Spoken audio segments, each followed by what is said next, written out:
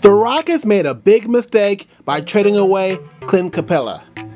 This guy averaged 14 points and 14 rebounds, so he could help the team score. And on top of that, he was a great defender. He was a great shot blocker. So he was a great deterrent to people trying to penetrate to the basket. I don't understand why they got rid of him. I understand in today's NBA, the three-point shot is highly valued. I get that. And I know that the big man is not as valuable in today's NBA as they were in the past. With that being said, you still need a big man. You still need a low post defender. You need a guy that is athletic, who's tall, who can catch lobs, who can block shots, who can rebound. And Clint Capella can do all of that. Here's the problem that the Rockets are going to face. When they're playing teams that have tall players like Anthony Davis and Rudy Gobert and Jokic, who do they have on the roster that can stop them, that can contest their shots on a consistent basis? Right now, they have nobody. Clint Capella could guard Jokic, he could guard Gobert, he could guard any big. He could cause fits for them. And right now, the Rockets have nobody who can defend those players.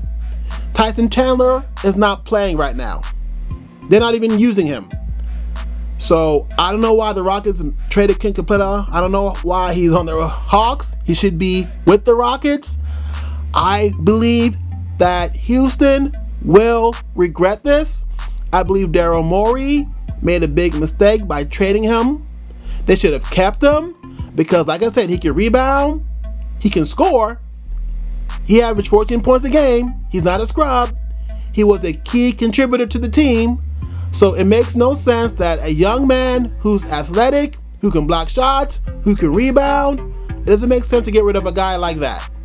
I don't understand the thinking behind this. The tallest player that the Rockets have been playing recently is like 6'7". I believe McLemore is the tallest person who's played for them. That's not going to cut it. Now, this small ball thing that they're doing, yeah, it's fun, yeah, it's exciting, and yes, they've won some games. But long term, I don't see that happening for them. I think they're going to struggle, especially with teams that have tall players like Anthony Davis, like a Zion Williamson. If they face up against Embiid or whomever they play, whatever opposing tall player that they have to face is going to have a field day on that Rockets defense. Yes, the NBA is all about shooting the three. I understand. I get it.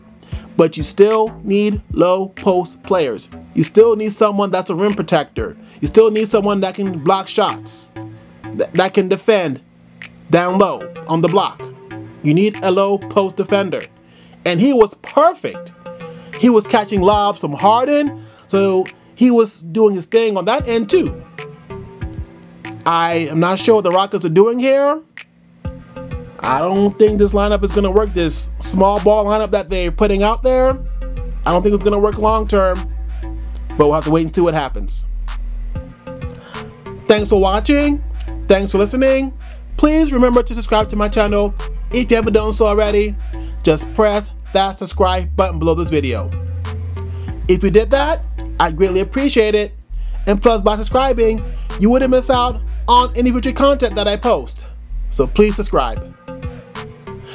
Thanks again for watching. Thanks for listening. I hope that you have a blessed, wonderful day.